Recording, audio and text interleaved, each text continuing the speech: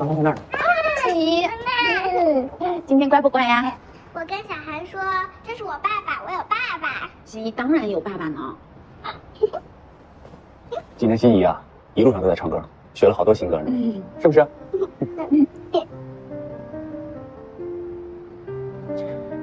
心怡，心怡好了吗？要听爸爸妈妈话。我听安安说，那天是你送心怡去的医院，谢谢帮忙照顾我。不用谢，应该的。我会照顾好心怡和安安的。在公司里。来，好了，跟叔叔再见。跟叔叔再见。现在我们一家人要去吃饭了。我们赶紧走了，一会儿堵车了。跟叔叔再见。走喽，妈妈吃饭去好不好？走吧。来。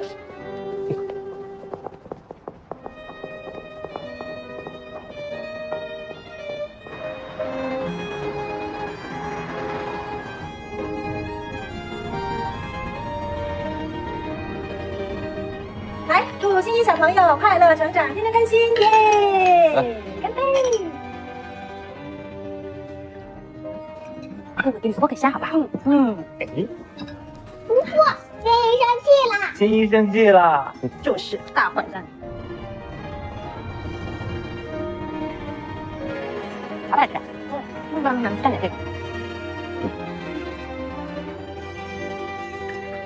欣，这还有一个，慢慢吃啊。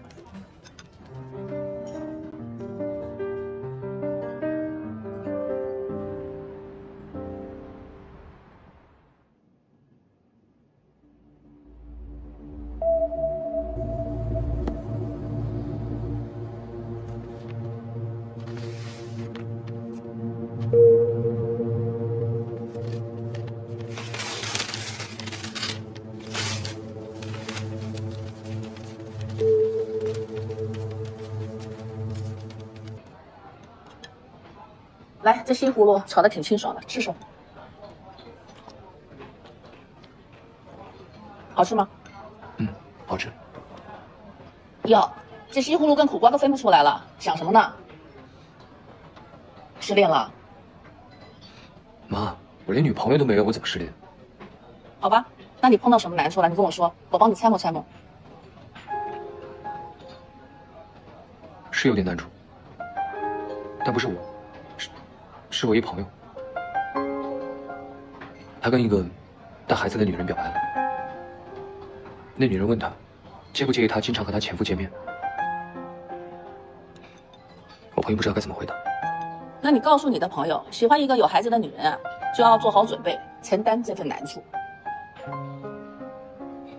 他以为他什么都不介意，他也以为他已经做好了当一个孩子父亲的准备。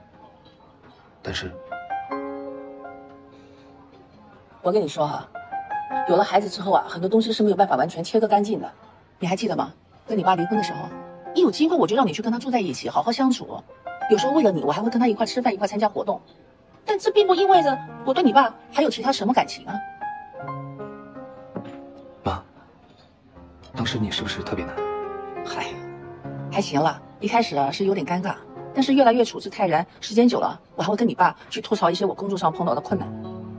我们越来越像老朋友一样，甚至比我们那会儿做夫妻的时候更合适。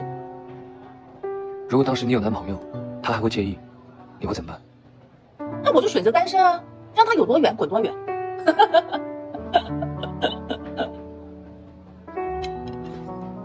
这个女人拒绝了我朋友，但是她又不想放弃，她也不想让对方为难，所以，是不是应该离开一段时间比较好？不能离开。但是我觉得，给对方一定的空间，整理好自己，也是一种尊重。但是有时候这女人吧，会害怕男人不能接受她，会害怕男人离开，所以她反而会去主动选择让男人离开。如果想跟他长久在一起，这反而是个机会，这就证明你可以去接受他嘛，可以成为他的后盾。进一步也不是，退一步也不是，还要保持刚刚好的距离。妈，你们女人是不是都这么复杂？因为复杂，所以才可爱，才有魅力嘛。谁叫你喜欢啊？吃吧，吃吧。今天辛苦你了，心怡，跟爸爸再见。爸爸，你要去哪里呀？爸爸要去工作呀。心怡忘了，爸爸是超人，超人很忙的呀。哦，好吧。心怡，爸爸在忙的时候你就跟妈妈在一起，妈妈在工作的时候你就跟爸爸在一起，这样行吗？那好吧。来，我们进去。好，心怡不要淘气啊。好，拜拜拜拜。拜拜。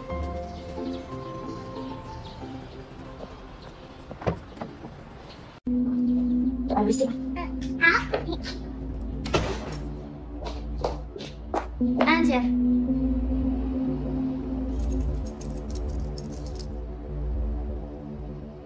我回来了。一鸣哥刚走吧？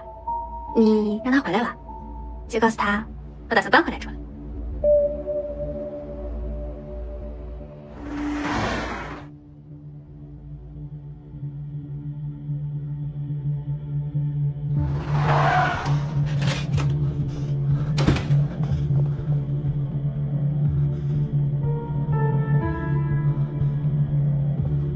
你在这儿干什么？赶紧走！哎，等一下，我们现在处境很困难，安安姐应该帮我们。你脑子进水了吧？这是安安家，马上走！不，安安姐，你知道吗？她已经失业了，她还要带我住破房子。再说了，这个房子有你的一半，已经是我的，所以这个房子也有我的一半。你听好了啊，这是安安跟心怡的家，你没权利待在这儿。走！怎么没有权利？我是安安姐的妹妹呀。你干什么？安安姐，你真的忍心吗？她把钱都给你了，你好歹让我们住下吧。你怎么能说出这种话？你再不走的话，我报警了。别在这儿丢人现眼了，行吗？走，不好意思，我明天再来拿钱。走。放开我，我要住在这儿！放开我！放开我，我不走！你要住在这儿，你放开我！闭嘴！你别闹了，行吗？上车！你把房子也给他了，钱也给他了，你怎么不干脆把缺也给他呀？我们俩去要饭得了。你有想过我吗？我们怎么过日子啊？这是安安应该得到的。我们两个刚结婚的时候也是过苦日子过过来的。你以为一开始就有大房子住吗？你都已经得到我了，你现在还要把房子钱全部都抢走吗？可是他现在有工作，没工作的是我们俩。我不会让他们母女受苦的。那你就舍得让我受苦是吗？我不是跟你过苦日子的。你要想跟我在一起，就得受着，这就是我们报应。我不要！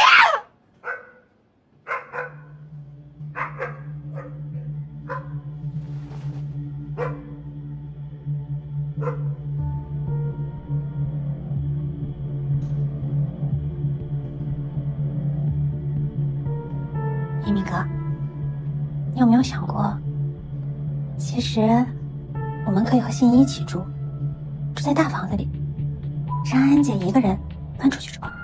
你想都别想，我可以照顾好孩子的。你不可能。为什么不可能？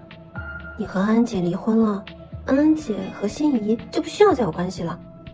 我可以做心怡的妈妈。诗月，你疯了吧你？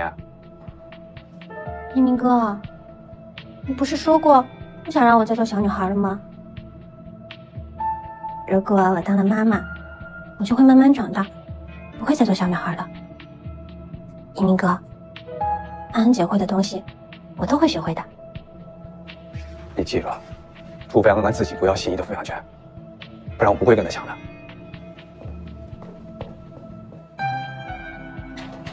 我想要的东西，没有得不到的。要是得不到，我就毁了它。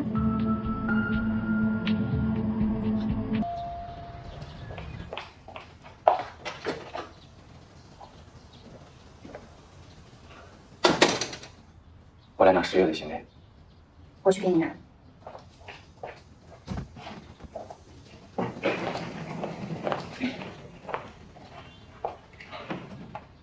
我想了一下，我还是去外地工作吧，这样10月也就不会总来骚扰你们了。这样也好，我确实也有点受不了了。我每个周末，我再想办法回来看心怡。好，你始终是心怡的爸爸。谢谢你。一鸣，虽然我们不在一起了，但对心怡来说，我们都是她最爱的人。我希望我们俩都能尽好职责，让她健康快乐的长大。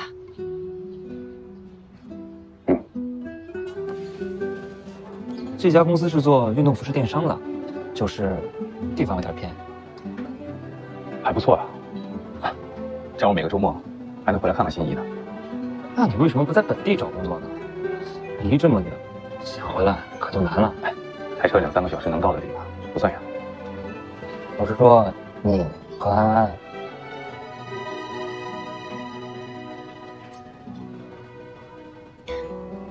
安安确实是原谅我了，但是也真的没希望了。原谅你不是很好吗？怎么就没有希望了呢？他对我连怨恨都没有，这说明我已经不在他的心里了。他会渐渐忘记我，开始过新的生活。而我呢，只能去偿还这辈子自己欠下的孽债了。林总，您找我？安，快坐。正好我有事情想问你，我想知道你和梁园那边签的是什么合约？就是节目的合作合约。就是说没有排他性的合约。那你可以自己接代言了。我怎么给自己接代言啊？总公司那边打算拍今年的广告片，准备找一个能体现新时代女性精神的代言人，不要大牌明星，要从我们公司的员工和顾客里面进行海选。我打算把你的资料发过去。我可以吗？当然可以了。我认为新时代女性是很酷的，雷厉风行的那种女强人，比如说梁园啊，或者你妈妈那种。我算新时代女性吗？新时代女性的定义很多，或者说不被定义。安，我看着你一路走来，也让我感受到了你的包容、韧性和对抗残酷生活的态度。你从逆境中站起来，靠自己撑起了一片天地，活出了自我，这就是最棒的新时代女性。谢谢啊，我都不知道自己这么厉害呢。等我把你的资料递上去，如果录取了，记得请我吃1个月饭。是1个月。啊？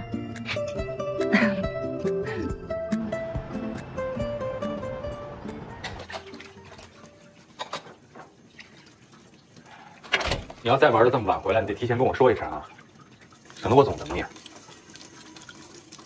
一鸣哥，我没去玩，你猜我去哪儿了？不知道。我去烹饪学校了。你还真想给我做饭啊？当然啦，不仅是你，还有心怡，我专门学了怎么给孩子做饭。你呀，别老想一出是一出了，把心思多放在找工作上。心怡不用我们照顾，我不会跟安安争抚养权的。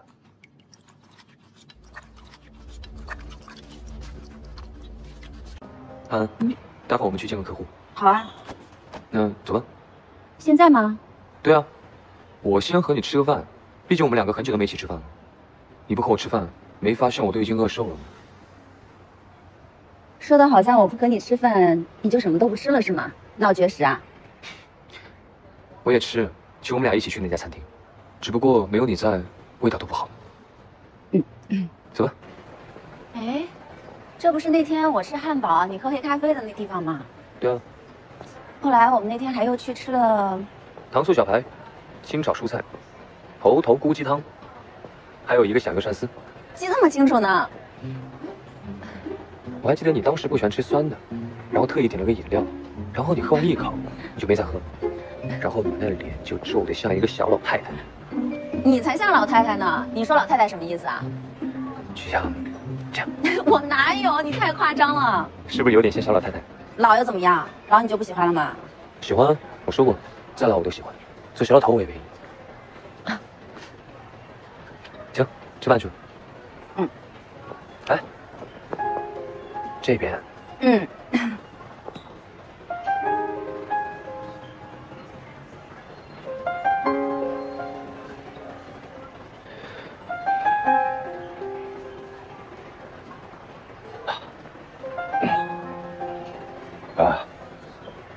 连生，你好。你好。你们来这儿吃饭啊？啊，我们刚在附近办完事。我有个面试，正好跟对方约在这儿了。面试怎么样啊？挺不错的。那挺好的，恭喜啊！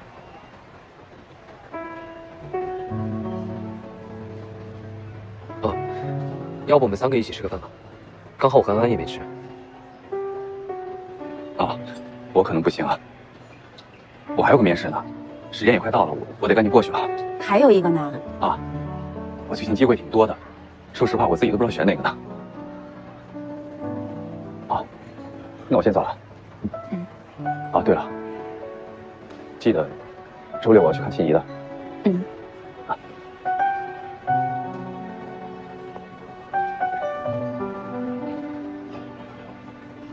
走吧，我饿了。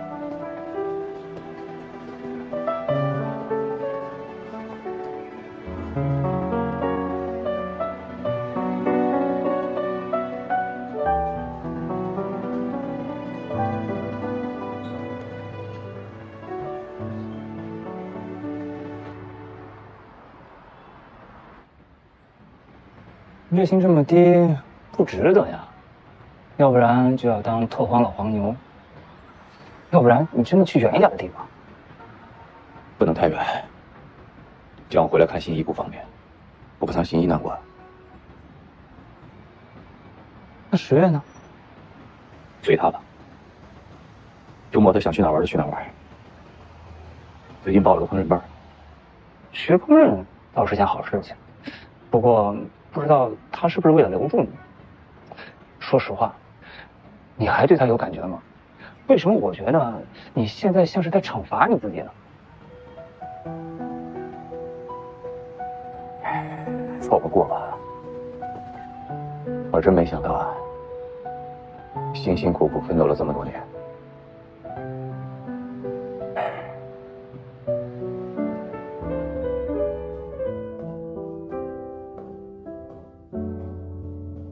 我不去，我说了我不会跟你去的。你怎么能让我跟你去那种地方呢？而且周末你要回去看孩子，你哪有时间陪我？我说了我不会跟你去的。你怎么能让我跟你去那种地方呢？而且周末你要回去看孩子，你哪有时间陪我？周1到周5啊。周1到周5你要工作，你哪有时间跟我在一起啊？可是我必须得工作呀，我下班了可以陪你。不行，反正我绝对不会让你去的。其实你留下来，我跟你可以有一个家的。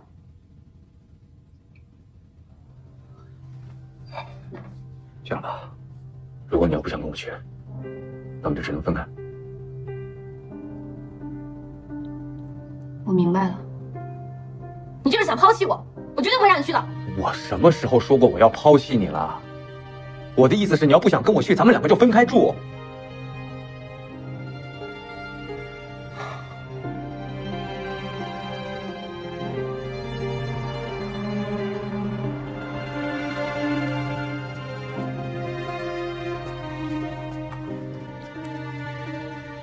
我要出去拿份资料，你写来想吃什么你就告诉我，我给你带回来。那我先走了。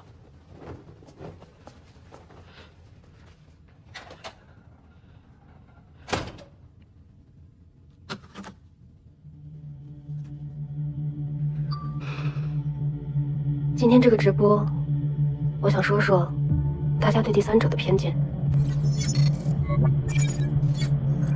曾经有人说过，在爱情里，不被爱的那个人才是第三者。这句话我很同意。可是，在现实世界，只要被扣上了第三者的帽子，做什么都是错的。有些男人把自己的一切财产都留给了前妻和孩子，只把残缺的精神和疲惫的心留给了那个深爱着他的可怜女人。没错，我就是那个可怜的女人。你们可以骂我，可是我真的很爱她，而且她已经不爱她的妻子了。我们现在过得真的很难，我真的觉得自己很可怜。但是那个女人呢？她已经得到了一切，她现在还可以风光的做主持人，名利双收，她什么都有了。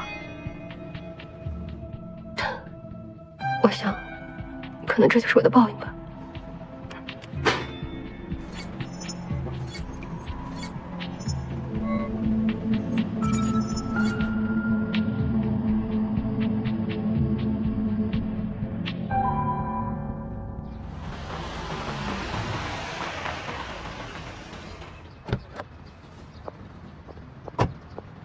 史小姐你好，直播里的女人是您的妹妹吗？她说的是你们家的事吗？对啊，沈小姐，您说一下吧，粉丝们都很关心您。是啊，沈小姐，是啊，说一下吧，沈小姐，您透露一下吧。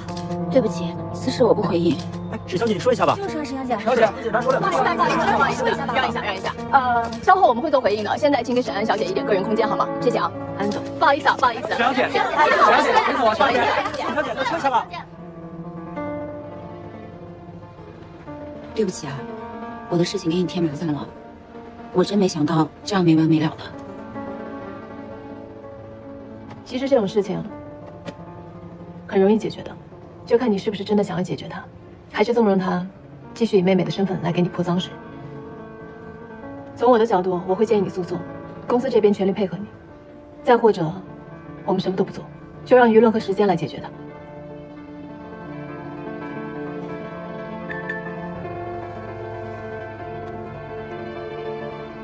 你还好吗？不好，很不好。这整个事件下来，主要责任应该在男方，背着老婆偷偷和他的好姐妹勾搭在一起，逼着当红 UP 主直接离婚，渣男呀！我还是搞不明白，广大女性网友的舆论都在骂这个小三儿。这渣男是板上钉钉，但不代表见你就不可恨。办事做人，人胆子可真大哈！千万别让我遇见他。你有见过这样的？老板娘，给我打包2份牛肉锅贴，哎，再加2份豆浆吧。你不是电视里那人吗？哎呀妈呀，太巧了！但是假如没有这个小三出现的话，哎呀，锅贴没了，豆浆也没了。你说你没来的时候啥都有，咋啥都没了呢？双方都有责任，而且最主要责任是在女方，在男方，在女方。主要责任就是男方太可耻，这叫吃着碗里的还霸着锅里的。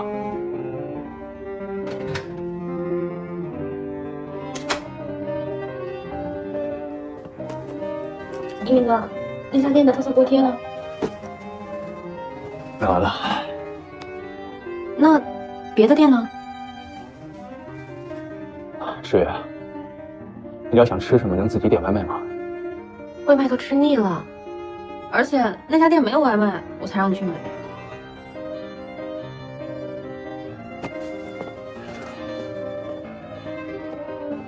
那我自己去买。一份牛肉锅贴，一份羊肉锅贴，一份豆浆加糖。牛肉锅贴，就这些啊？羊肉锅贴，豆浆加糖。哎呀，哎，你那豆浆里加点砒霜不？什么意思啊？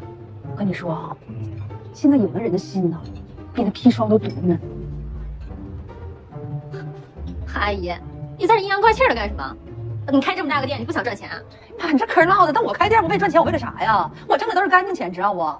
你知道我这锅贴店啥样人，我就不卖他锅贴不？就是那些偷别人老公的第三者。偷的不是你老公，你那么生气干什么？不卖就算了，我就不信附近只有你一家卖锅贴。行了，你去问吧，你问吧，这条街上你问问有没有第2家人卖锅贴的。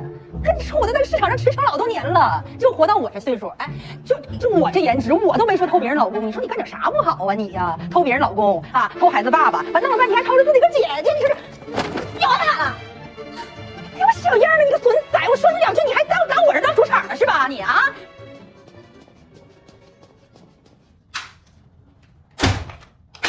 有病，弄入戏干什么？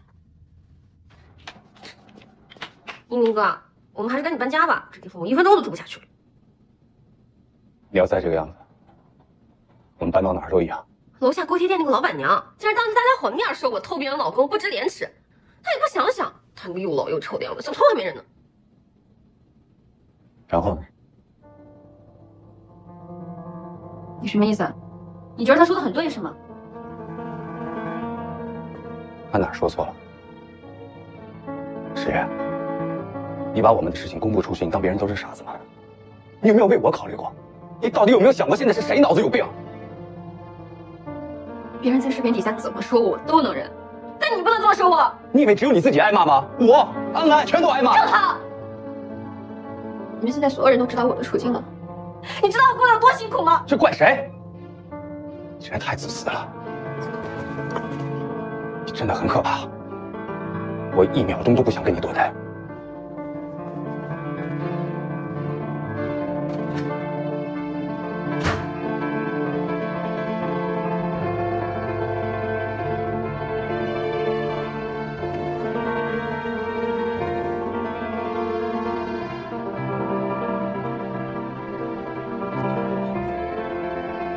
喂，李总，我是林耀，我已经把相关律师函和证据资料发给你们了。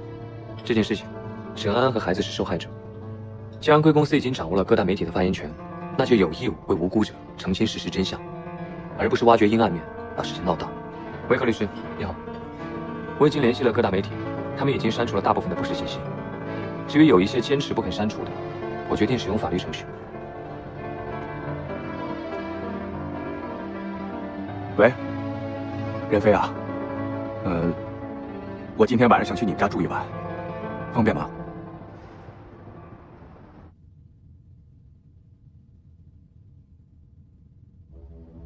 你把我们的事情公布出去，你有没有为我考虑过？你真的很可怕，我1秒钟都不想跟你多待。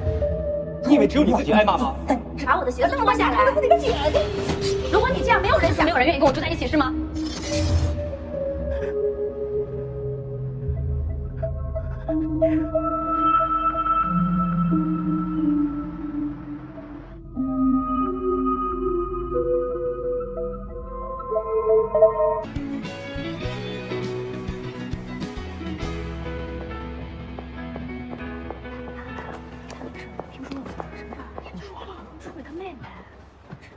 怎么了？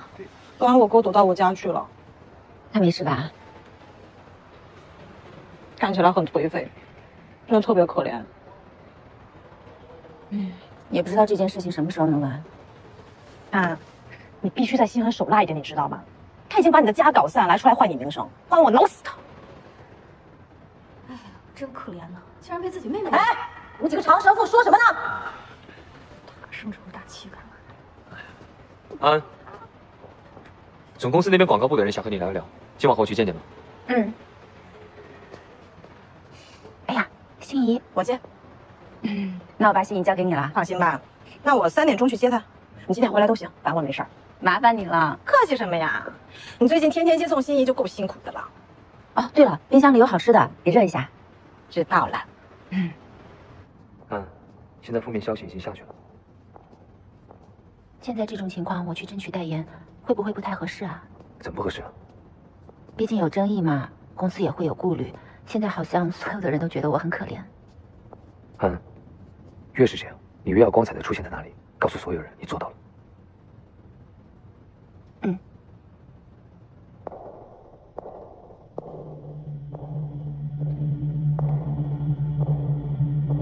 你好，幼儿园吗？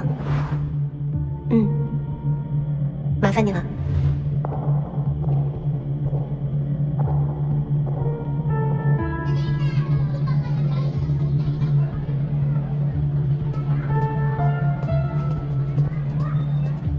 10月阿姨，你怎么来了？心怡，这位是你的阿姨是吧？是的，这是我10月阿姨。哦，你妈妈让我来接你的，一会儿跟阿姨一起去跟爸爸吃晚饭。好，等一下啊。